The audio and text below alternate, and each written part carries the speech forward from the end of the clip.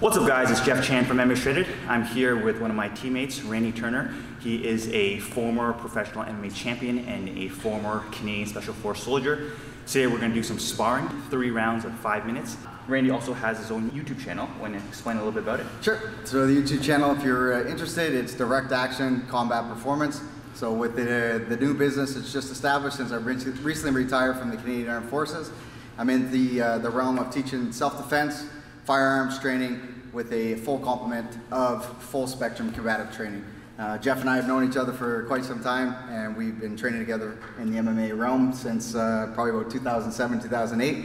So I'm really looking forward to this opportunity to do some sparring with Jeff Chan.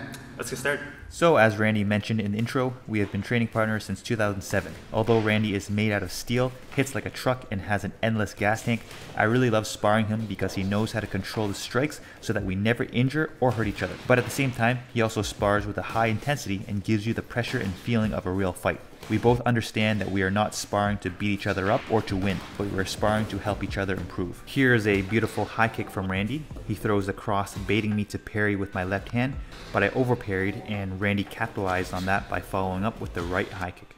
Now, if you guys would like to see Randy's version of this video, you can check it out on his YouTube channel, Direct Action, or find the link in the description box below.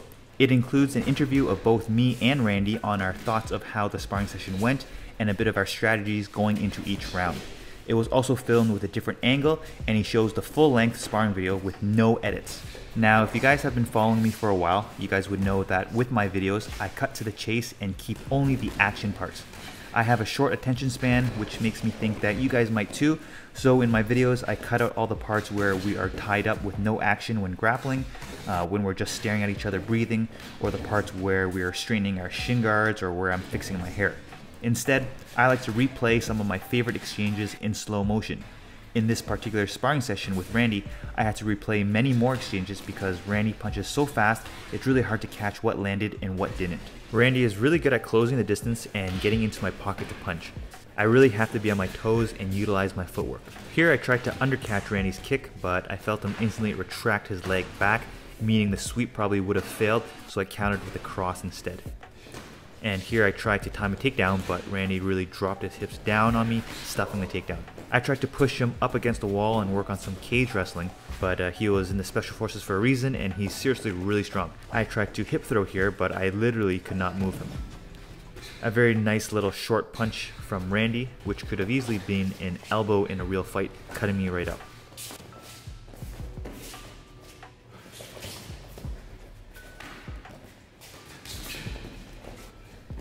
One of my favorite ways to land the cross is to trap the lead hand down and pop.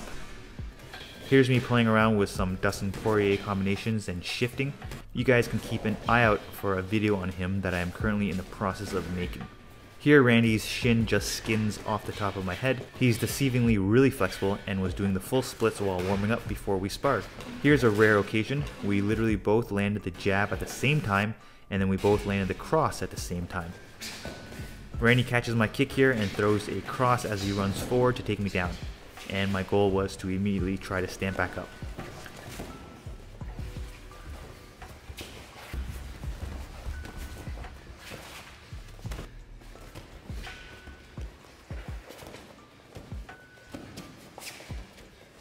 A very nice punch off the break here from Randy, and a left body kick to cross combination for me.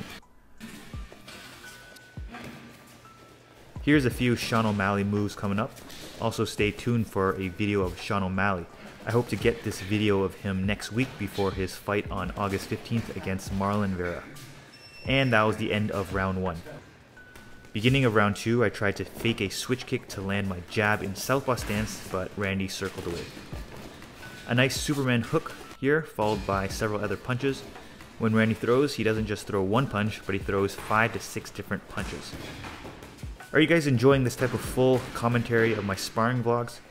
Comment below and let me know if you guys prefer this and with this amount of slow motion replays and spotlighting the significant strikes landed. Here I 360 block the overhand right with my left hand and counter with a straight cross.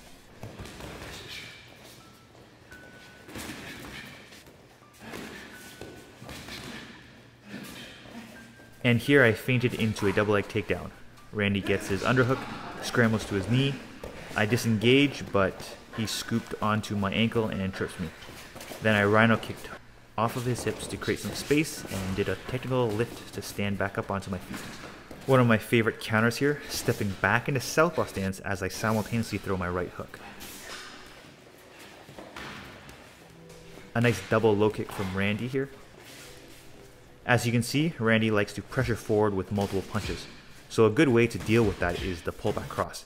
If he keeps moving forward, then I like to use my reactive double leg shot. Randy traps my arm here, looking for either an armbar or omoplata, I believe. As he shot his leg over my head, I blocked it with my left hand and postured up to break away from any submissions. I didn't want any part of that, so I just disengaged and stood back up. A nice right hook landed here from Randy.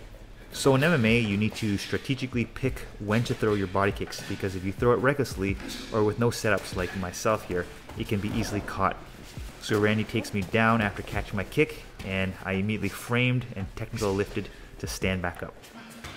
Here I tried a Wonder Boy or Max Holloway cross jab cross combination. I landed the Darden jab, but also ate a jab at the same time. Another step into southpaw as I threw my right hook. Randy continues to move forward, and I slipped to the inside of his jab and threw a cross with my elbows flared right over the top. And a leg kick for a leg kick. Randy shoots for another takedown. He's got his underhook in and pushing me up against the wall.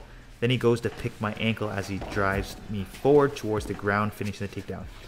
He then passes my guard and landed in full back mount. Randy probably could have finished the fight if this was a real match here. Here I went for a left high kick as Randy simultaneously shot for a takedown. He ended up running into my knee with his head. Luckily there was no cut, so we just restarted from there. A nice parry into a jab from Randy. Randy scores another takedown, but I posted on my arm and hip heisted to pop back up to my feet. If you guys are interested in learning how to instantly stand back up when taken to the ground, check out the link in the description box below. And that was the end of round 2. A jab cross jab combo here. You guys must recognize it if you watched my Max Holloway breakdown. And here's another Dustin Poirier combo that I tried. Another exchange here where I landed a punch only to eat one from Randy. Then I landed a second punch to eat another punch from Randy. And another hand trap to cross, but Randy fires back with his own.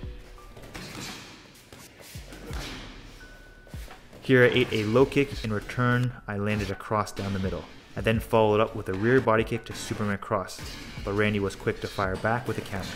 Another reactive double leg shot when Randy went to punch me, but it was nicely stuffed. Then I broke out of clinch and tried to catch Randy with my high kick. Just like how Randy broke off the clinch and punched me earlier in round 1, it's always a good option to try to break out of clinch and kick. A nice stiff jab from Randy as I was moving in on him. And at this point I decided I was getting hit too many times, so I decided to play my Dominic Cruz game. Lots of footwork and head movement to try to make Randy miss.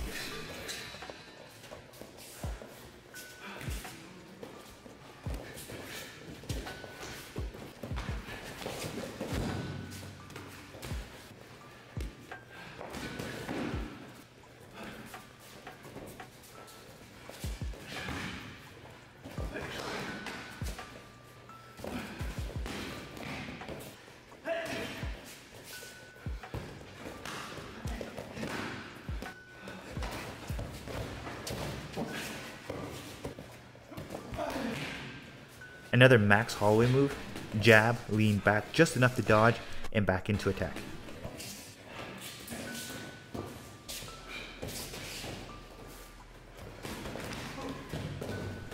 And here I tried to trip Randy with some foot sweeps.